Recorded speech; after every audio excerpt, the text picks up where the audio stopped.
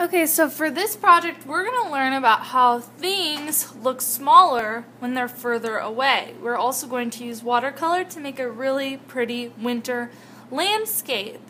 A landscape is a picture or a drawing of the outside. So if there's trees around, if there's land around, typically in a landscape there will not be any people. So we're going to start with some hills. So with your pencil, before you move on to your watercolor paper, you might want to practice this on a different piece of paper, like a plain white paper. Then, once you feel like you got enough practice in, you can move on to the nice watercolor paper. And with that, you will start in pencil and then go over everything with a Sharpie if your parent says that's okay. If not, you can use just a black marker. Alright, so I'm going to draw my first hill from the left side of my paper to the bottom of my paper. Alright, and now I'm going to do my second hill, and it's going to go starting in the middle of the first hill to the right side of my paper. Alright, and let's go ahead and add one more hill, and we'll do that starting right on top of this one. Alright, so now I have my hills. So the next thing I'm going to add are my trees. So I'm going to start with my trees in the very front of my page. And I'm going to make them big because they're in the front of my page. So I'll start with just a vertical line and then a curved line.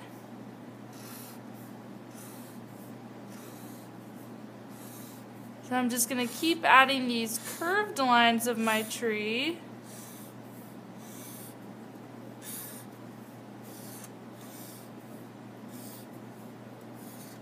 So you can add in as many curved lines as you want to fill your tree. If you're happy with it like it is now, then you can go ahead and stop. If you want to add some more, please add more.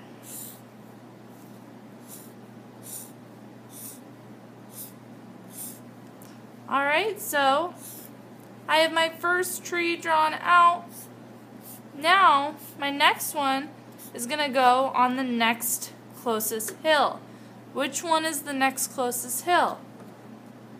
If you thought to yourself this one, then you would be absolutely right. So now we're going to make a medium-sized tree on this hill because it's not as close to us as this one is, so it doesn't need to be as big. And then we'll add all the curved lines on the tree just like the first one. As many curved lines as you want, as long as they are curving out like this.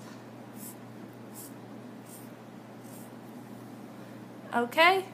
And if you wanted to add another tree right next to this one to give it a friend, that would be awesome. I think we should. Maybe this one can be just slightly smaller.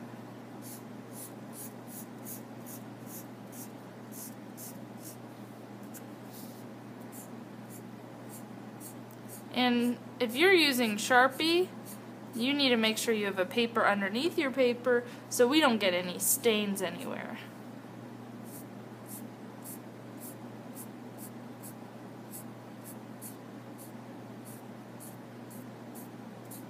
Okay, again, do this in pencil first.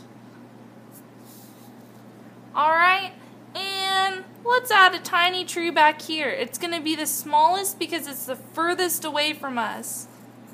Baby tree.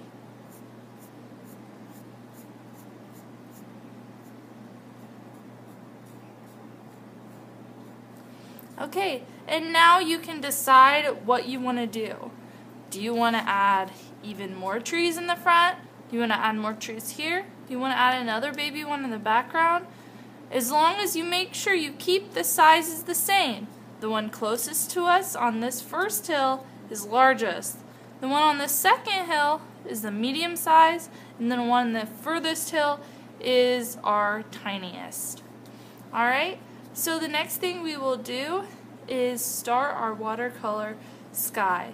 So keep practicing your trees and get it to where you want it to be. I would also suggest writing your name on the bottom now.